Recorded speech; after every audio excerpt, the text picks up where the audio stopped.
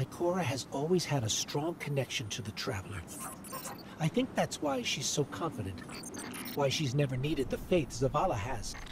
She hasn't sought guidance like this for a long time. But this place makes you reassess what faith means to you. Ikora said our memories reshape the landscape, like the ascended plane. But here it's pure.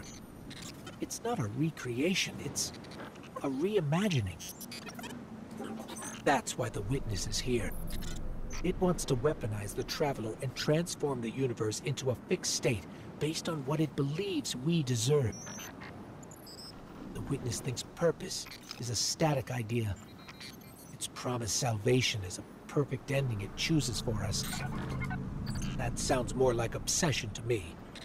You can't bottle life. You can't pin its subtleties in place.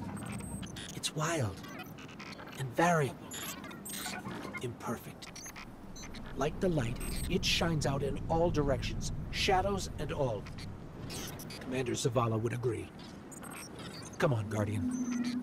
We've got a fire team to reunite.